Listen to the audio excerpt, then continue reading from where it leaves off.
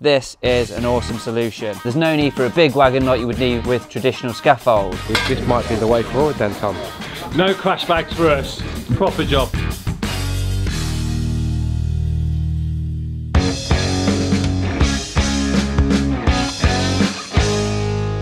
If you're in the building trade, you will know that scaffolding is an integral part to any building site. It enables you to work safely at height, it keeps you protected, and it keeps those around you protected as well. With this in mind, we have taken the big step in investing in this. This is called Deck Scaffolding. It's an awesome bit of kit, and massive thanks to Dave from Deck. He came out the other day and gave us all some training on exactly how to put this up and how to maintain it and make sure it's safe to work on. So without further ado, let me show you around it and show you what it does. So the first thing we noticed about this scaffold is its ease of construction and how well it goes together. It comes in small sections, so it's really easy to transport. So there's no need for a big wagon like you would need with traditional scaffold. You could easily fit this in the back of the van, which makes it really versatile for any builder to use. You can just chuck it in the back of your van, move it on to the next site and put it back up. It's really, really easy stuff. So that's one of the key selling points for us. Basically, it comes in different size panels. So above us now, this is a 1 metre square panel.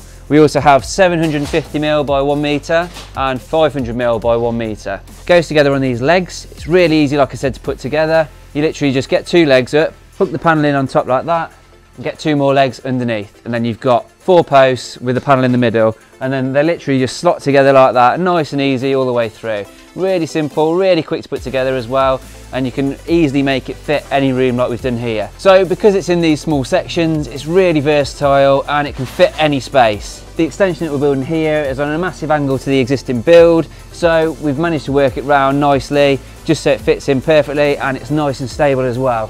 What we do, we've built our main framework up and then we've got these filler panels here. So these orange panels are filler panels or bridging panels. They act as, like I said, a filler because these are obviously square and the area that we're going into isn't square. We can use these panels to go across areas like that and then use our cam straps here to tighten everything up and make sure it's all nice and solid. These also are used as tensioners as well. So they go butted up against the wall and then we use a special formation with these cam straps which basically pulls everything nice and tight, butts it up against it and then keeps it solid like this. So there's absolutely no movement whatsoever. Really, really good stuff. These are basically a bar. These come in various different sizes. This is a 1 square metre edge area, so we use this 1 metre bar. They also come in a 750 length and a 500 length as well, depending on what panels you're using. Straight in, and then what that does enables a lot of rigidity within the frame. So you can use this stuff as a freestanding tower scaffold as well, and using this system it's really rigid as well, nice and solid. When you get to a certain height they do some additional bracing as well, some stabilisers just to make sure it doesn't wobble anywhere, but it is very good and very rigid at a good height anyway. So let's go upstairs, I'll show you how we use these as handrails, I'll show you the filler panels and the additional panels as well. So let's go. So going up the ladder, the first thing you notice is this. So this is the ladder bracket.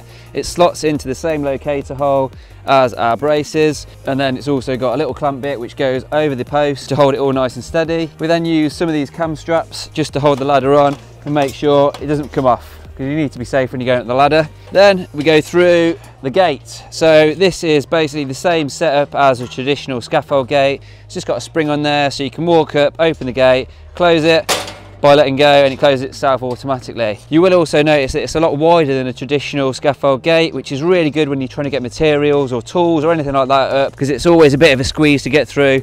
This is giving you a metre space, so you've got loads of room to get up here. It makes it nice and easy. So come up and I'll show you all the bars. So you're working at height, one thing that you definitely need is full protection. So this is what the handrails are for. These posts in here aren't the handrail posts. The handrail posts will finish at this height. These are just the posts that we had extra. We just thought we'd put in a taller post because it just makes sense to have a bit extra there if you can. So depending on where your posts sit, you may want an adjustable one like this. All you need to do is slide it to where you need it to do, turn this bolt like that, and that's it. You've got your handrail exactly how you need it.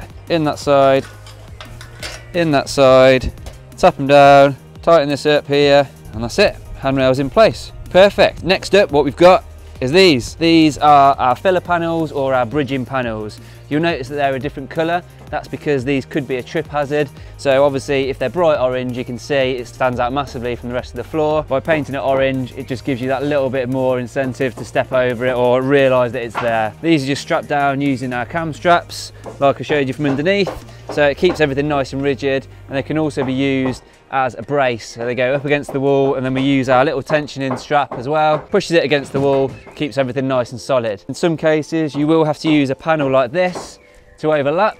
So if you come over here, just show you underneath there, G-Deck actually do some magnetic strips which say, please mind the step, and they obviously warn you that there is a trip hazard there, okay? Because sometimes those orange panels aren't wide enough to go where you need. So by using that, it just basically keeps your eye on the prize, and you know that you're not going to trip over when you see that. So one of the reasons that we prefer this over traditional scaffold is that it's basically like you're working on the floor, on the ground, but obviously at the height that you need to.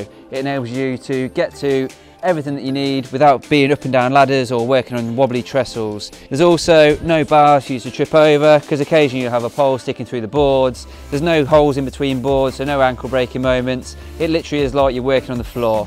Really good stuff, and we're definitely going to use it for many more years to come. I'm not taking anything away from traditional scaffold. There will be times where we will need to use it, but this is an awesome solution. So hopefully you've enjoyed this video. If you have, give us a big thumbs up, and also smash that subscribe button and turn your notifications, so every time we release a new video you will be notified.